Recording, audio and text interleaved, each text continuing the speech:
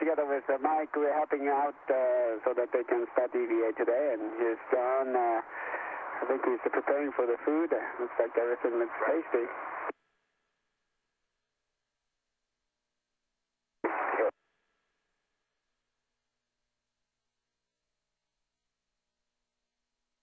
He has all kinds of food and drinks and in the galley and. Okay, well, the guys, we're getting ready for the EVA. We did have some house maintenance to take care of today. We had filter cleaning in the morning, and you know, it's something we got to do every couple of days to keep the orbiter in good shape. So we're happy to do it, and it's not the most glamorous work in the world, but we're happy to do it.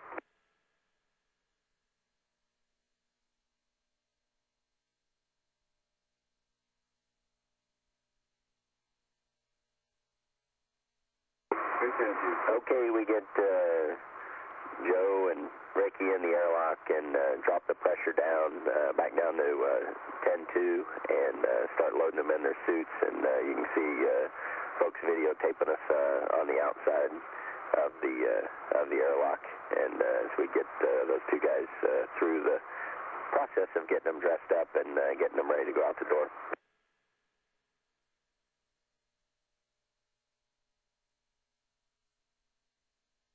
This is after they have their suits on. They can go ahead and repress the airlock back to the normal atmosphere. And then so they have their helmets on, and they're doing what they call a purge. That's getting all the nitrogen actually out of the suit. So the suit will then be 100% oxygen. But when they go down to 4.3 psi in the suits when they're outside, I think that's around 35,000 feet if I'm correct in that. So you need 100% oxygen just to live out there.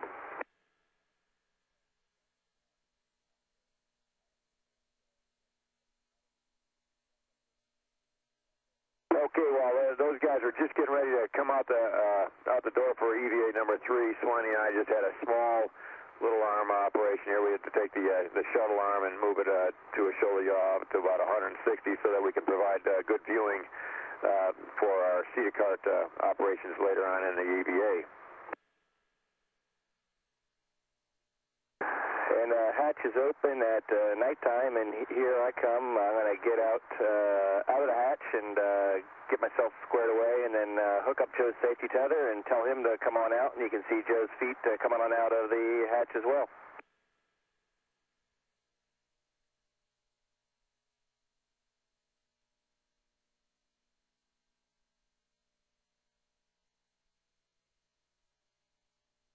Here's another view of us getting squared away around the airlock, and here's a guy inside who was taking good care of us, telling us what we needed to do.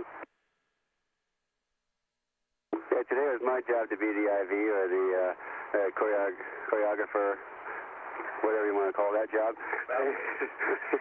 And I heard the quarterback's a better term. Yeah, we'll go with that. But whatever you want to call it, that was my job today, and it was they did so great outside, it made my job easy. Again, arm ops were a big part of today's EVA, and shortly after we got the EVA underway, we both Koichi and John had to maneuver the big arm in position.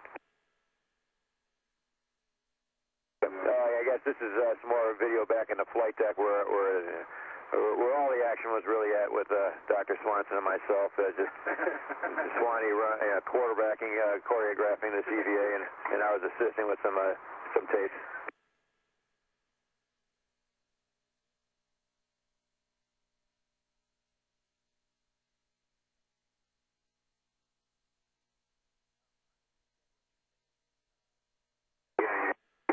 We used a big arm to support the EVA, and we put, John and I were operating the robotic arm, and the task that we did first was the seater cart relocation.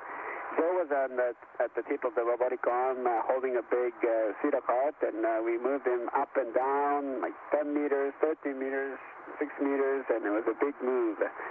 And the big arm was very stable, and it was really fun to operate a very nice robotic arm. Here's the robotics workstation in the laboratory, and John and I operated the robotic arm. Here I'm at the control of the hand controllers, flying Joe at the tip of the robotic arm with a seater cart.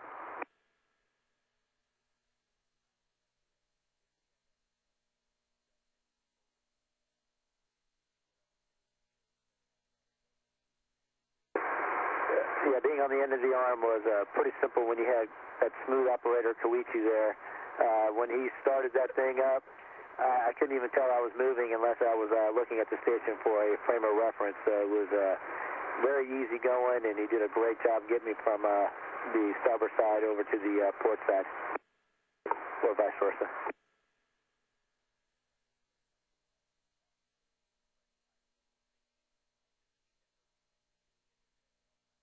And there I am on the end of the arm holding that cedar cart in front of my face.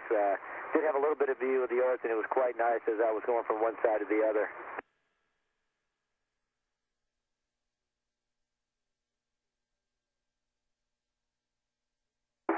Here, Joe and I out with our second task, working on a UCAS. We got it started on the last EVA, and today we tried to do a little troubleshooting to figure out why we couldn't get it completely deployed. We learned a lot about it today, and we just got it in a stable config so the good folks on the ground can figure out a good resolution for this for future crew.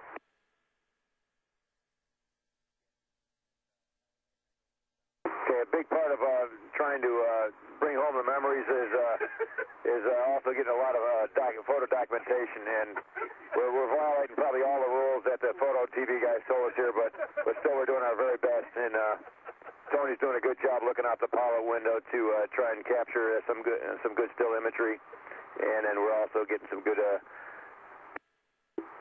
video via the station as well as the shuttle cameras.